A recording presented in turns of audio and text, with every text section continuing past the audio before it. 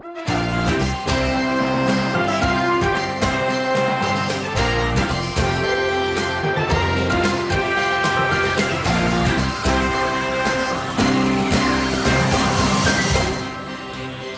afternoon. It's Thursday, the 24th of September. I'm Erin Viner, and this is IBA News, broadcasting from Jerusalem. We open with a catastrophe in Mina, Saudi Arabia, where at least 717 observant Muslims have been killed and at least 800 others injured in a stampede during the annual Hajj pilgrimage today.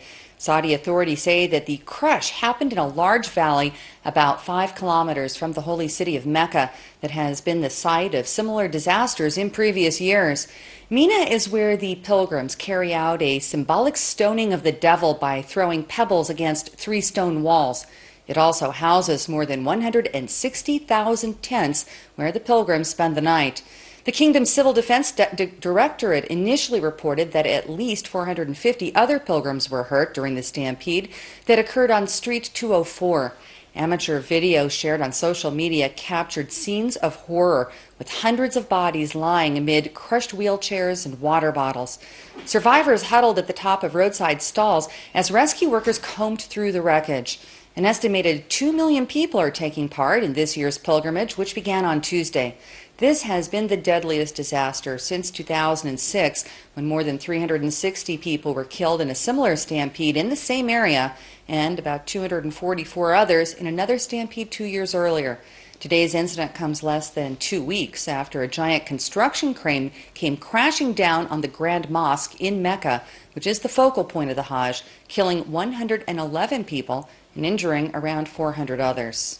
Well, the tragedy occurred as Muslims around the world, including here in Israel, celebrate the Eid al-Adha annual holiday, which honors, according to Islamic tradition, the willingness of Ibrahim to sacrifice his son Ishmael as an act of absolute submission to God. Worshippers celebrate by holding festive dinners and dividing the meat of sacrificed animals between family members, with 1/3 given to other relatives and friends, with the remaining portion donated to the impoverished. After more than a month of deliberation and controversy, Public Security Minister Gilad Erdan has retracted his recommendation to appoint former IDF Brigadier General Gal Hirsch as the nation's next Commissioner of Police. Erdan blamed the unlimited vetting process for taking far too long as the reason for his decision, which he said he undertook with a heavy heart. Erdan is believed to have come to the conclusion after it became clear that Attorney General Yuda Weinstein was not inclined to defend the appointment. Erdan condemned what he said was the character assassination and defamation endured by Hirsch since becoming the designate, and stressed that he no longer wanted to subject the candidate nor his family to further agony, which he said he didn't think was likely to end any time in the near future. Prime Minister Benjamin Netanyahu also spoke out about the issue, saying that he too still believes that the former IDF general is the right man for the job and that the state system of appointments definitely requires re-examination. While speaking outside of his home in Rosh Ha'ain this morning, Hirsch told reporters that he respects the public security minister's decision and was informed that it came because his appointment would not be approved in the foreseeable future, which compelled Erdan to pursue another candidate. Hirsch added that even though he personally never sought the position, he had viewed the opportunity to become the next chief of police as a great honor and mission. He added that the entire saga taught him a disappointing lesson about the mean spirit of our society and national strength, as well as the government's ability to implement its policy. The Prime Minister convened his security cabinet today to vote on the implementation of tougher measures against those convicted of throwing rocks and firebombs while enabling police to more effectively disperse riots. The main changes include the easing of opening fire, introduction of fines on parents of minors caught involved in the violence, as well as the establishing of minimum sentences. Meanwhile, the government lifted restrictions for Palestinian Muslims to visit Jerusalem's Old City for the Eid al-Adha holiday by permitting all males aged 45 and up, as well as all women over the age of 30, access to the noble sanctuary both today and tomorrow. Jews and members of other religions have been barred from visiting the area. And in Hebron, hundreds of Palestinians attended the funeral for a 19-year-old woman who died after being shot by soldiers yesterday. According to the IDF, troops only opened fire after the female knife-wielding terrorist ignored orders to halt as well as warning shots, although a Palestinian witness has refuted that account. Clashes between mourners and security services broke out following the funeral. And in another incident last night, soldiers in the Jordan Valley foiled an attempt by a Palestinian to hurl a bomb at them. Troops from the Kfir Brigade nabbed the suspect before he was able to activate the explosive. Elsewhere, 4 firebombs were hurled at the community of Sagot, north of Jerusalem. There were no injuries or damage caused. Jerusalem itself saw the Yom Kippur holy day pass relatively quietly. A firebomb hit the balcony of a home in Abu Tur in Jerusalem, and police cars were pelted with rocks in Pisgat Ze'ev. The defense establishment reports that since the Rosh Hashanah New Year last week, 137 suspects have been arrested for involvement in violence, including 61 minors. Palestinian Authority President Mahmoud Abbas is warning that a new intifada could erupt if violence at the Al-Aqsa Mosque in Jerusalem does not stop and peace talks with Israel are not resumed. Abbas made the remarks in Paris following meetings with French President François Hollande ahead of next week's opening of the United Nations General Assembly. France is trying to launch an international contact group at the UN that would be made up of members of the Security Council, Arab states, and the European Union, who would be tasked with efforts to revive the peace process. Abbas described the situation in Jerusalem as extremely dangerous and close to spiraling out of control into an intifada that he says the Palestinians do not want. Hollande urged calm on all sides and called for the maintenance of the status quo on the Temple Mount. The expected raising of the Palestinian flag outside the UN General Assembly opening is seen as a diplomatic victory for Ramallah, although Bar-Ilan University Arab Affairs expert Professor Menachem Klein told IBA's Ari O'Sullivan that the act carries little more than symbolic significance. President Abbas' big achievement during his decade plus term in office is that the UN General Assembly accepted Palestine as a non-member state. And now, symbolically, the flag will be next to all nations, all member flags.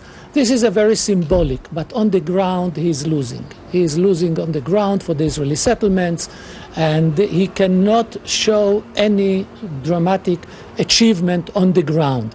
Politically, also in the political arena, not on the ground, political arena, there is no peace process. There is no prospect for resuming the peace process. There is no hope of achieving any agreement. And there is no agreement on the preconditions that will bring to the negotiations.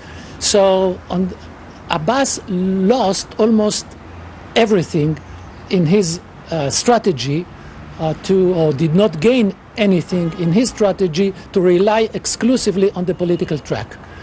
Only this symbolic achievement that the Palestinian flag, and then the Palestinians can imagine as they are independent, but they are far, far from being an independent state. Mahmoud Abbas is threatening to renege on all the previous signed deals with Israel. What's the price we'd have to pay for that?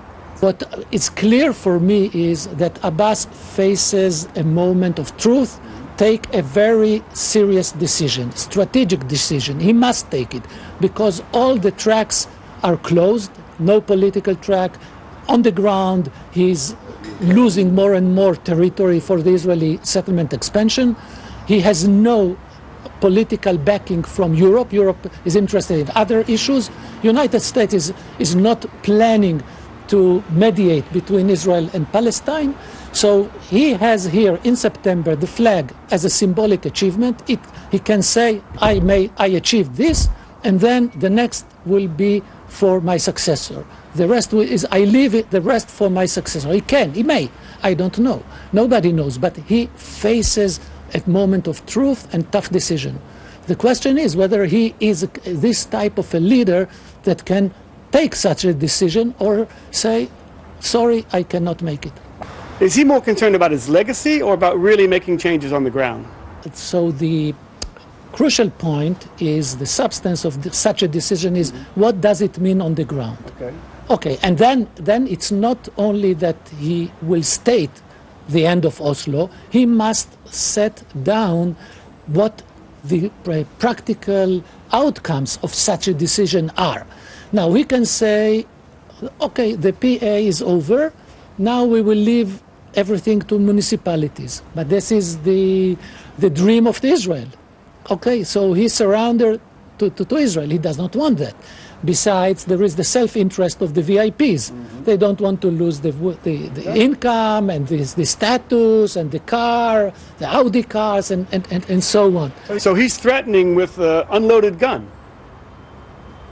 Exactly. And then Israel made it very clear to him that if he resigns or dissolves the PA and the chaos prevails, Israel immediately reoccupies the West Bank.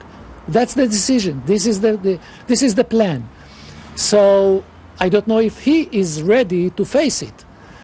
The official memorial ceremony for the 2,673 soldiers who fell during the 1973 Yom Kippur War was held at the National Mount Herzl Military Cemetery this morning. President Reuven Rivlin spoke at the service, saying that the war was an open wound, as he urged society to learn a lesson not of complacence, but rather to keep a careful eye on the nation's leaders every day.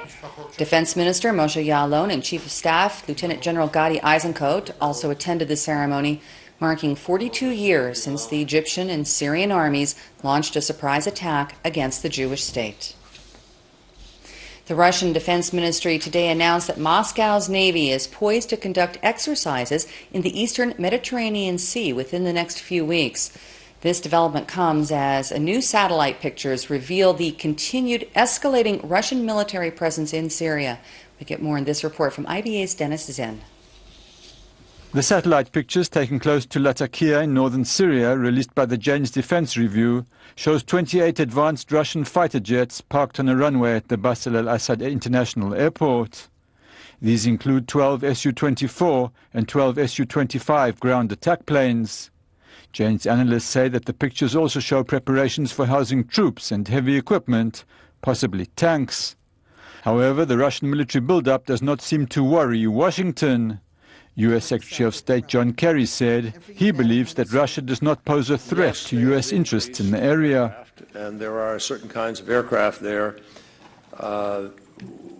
which, depending on what the long-term decision is by Russia about its presence, could raise some questions. But for the moment, it is the judgment of our military and most experts that the level and type represents basically force protection, a level of protection for their deployment to an air base, given the fact that it is in an area of conflict. However, Kerry said that in the long term, Moscow's support of the Assad regime may be problematic.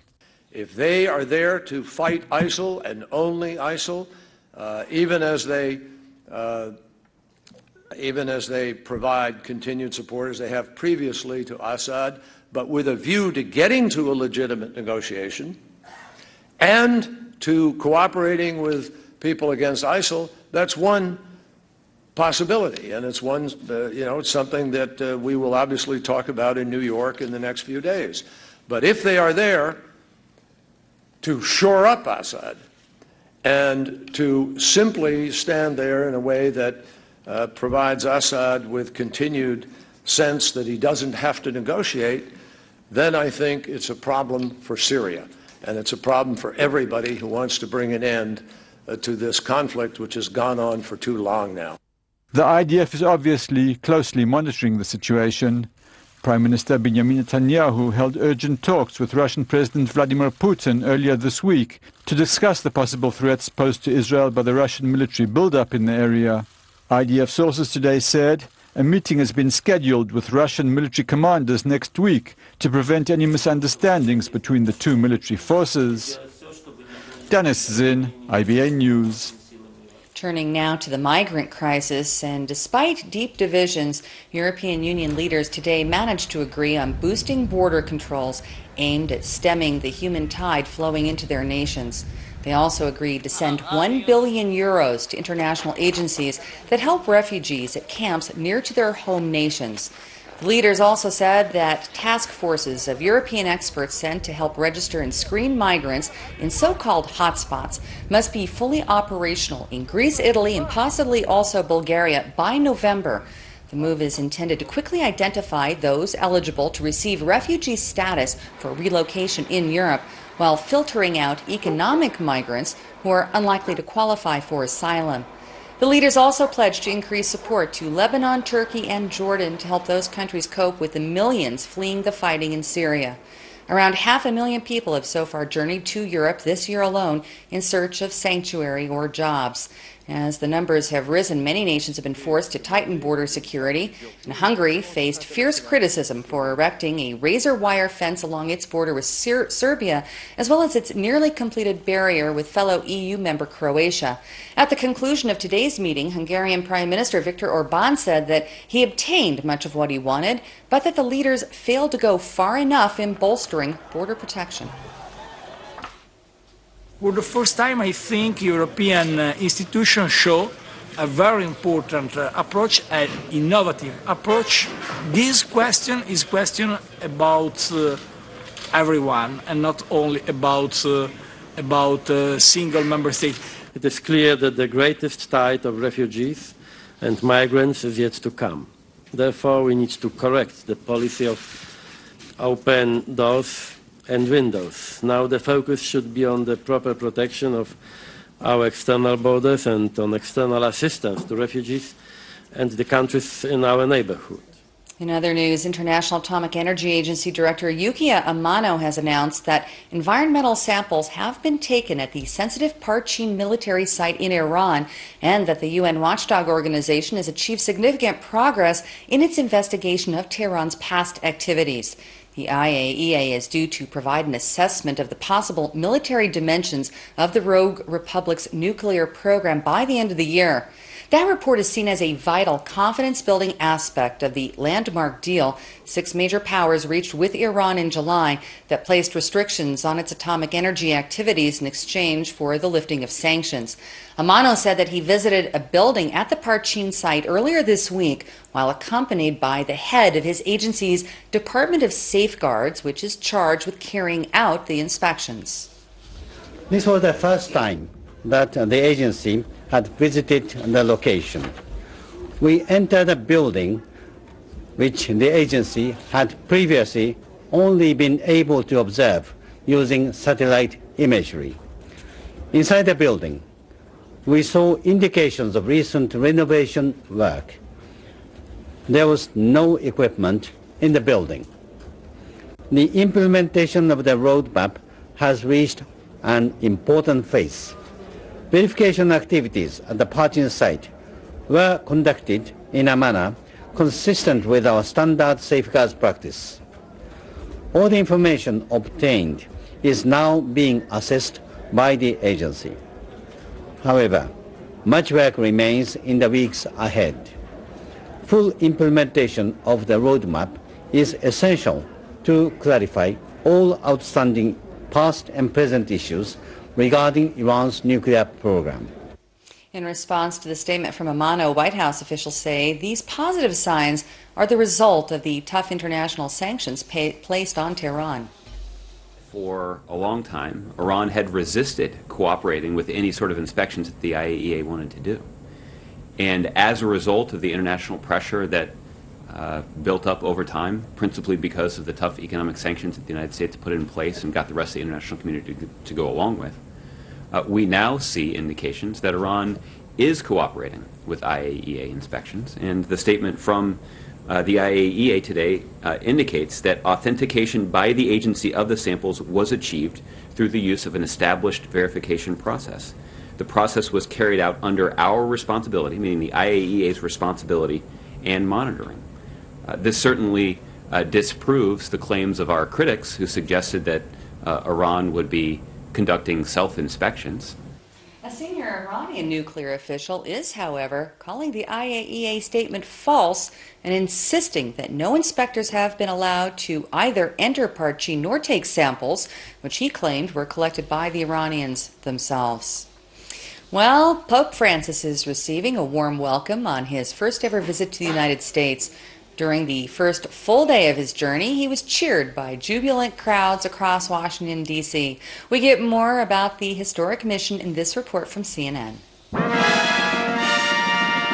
He arrived at the White House in his now iconic and understated Fiat hatchback, but received an outsized official welcome for a world leader.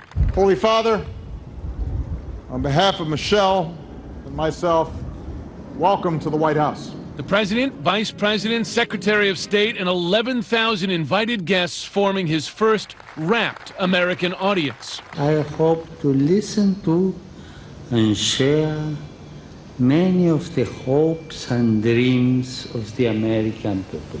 The Pope, mild-mannered but politically deft, addressed issues right at the center of the U.S. political debate: religious freedom, immigration. As the son of an immigrant family, I'm happy to be a guest in this country, which was largely built by such families. And later, climate change. It seems clear to me also that climate change is a problem we can no longer be left to a future generation. After a final blessing for the American people, God bless America. He met privately with the President in the Oval Office. I notice all of you are much better behaved than usual. Exchanging his Fiat for the Pope-mobile, Pope Francis had his first chance to connect with his fans and supporters, though under the tightest security. The distance from the crowd bridged for a moment when security personnel carried children right up to him for his blessing. Later, at St. Matthew's Cathedral in Washington, he met with U.S. bishops, the Pope addressing the Catholic Church's sex abuse scandal, saying he supports their commitment to healing the victims. Non si ripetano mai più. The Pope's final stop today, Catholic University, where he performed the first canonization of a saint on U.S. soil. In nomine del Padre, del Hijo, y del Espíritu Santo. Junipero Serra, a 19th century Spanish missionary in California. In financial news, the shekel today put in a mixed performance against all major foreign currencies, while share prices on the Tel Aviv Stock Exchange were down across the board. Here's a look at the afternoon numbers.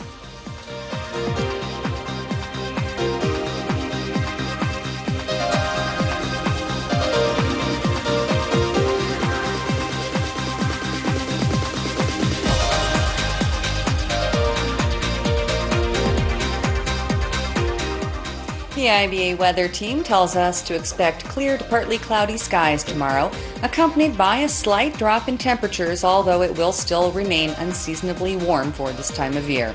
Here's the forecast to home and abroad over the next 24 hours.